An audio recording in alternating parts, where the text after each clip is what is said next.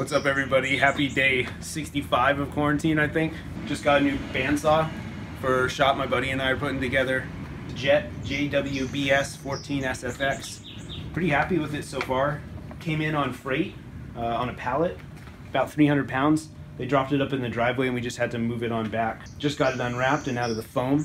This is the base it came with. We have no idea how the fuck we're gonna put this thing together though. So the instructions are pretty much fucking useless.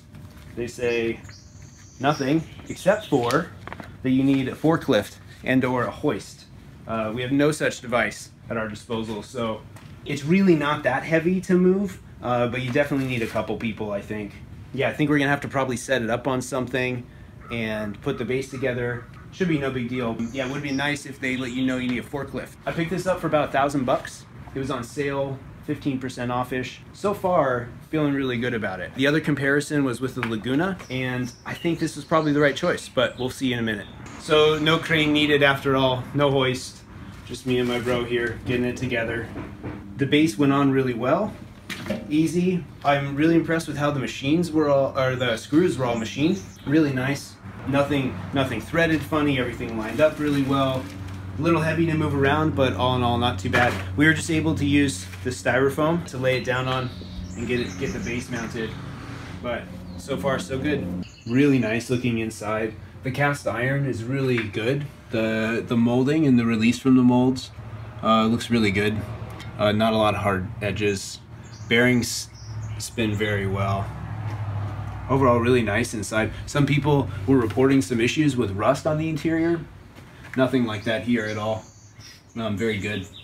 Paint's really even. Yeah, so just got the table on. Pretty high quality table, I think. Guide moves up and down nicely. Not a whole lot of stiction. I think it'll probably get a little smoother over time the way it's sticking, but not bad.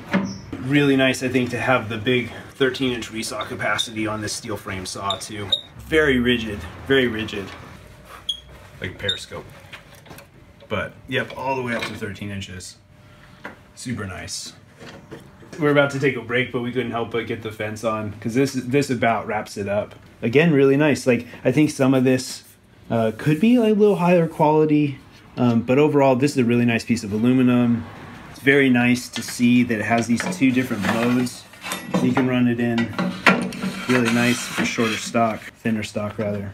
Yeah, but overall, feeling pretty good about it. This did not take that long, I will say, to get all together. It feels like a real nice professional grade tool.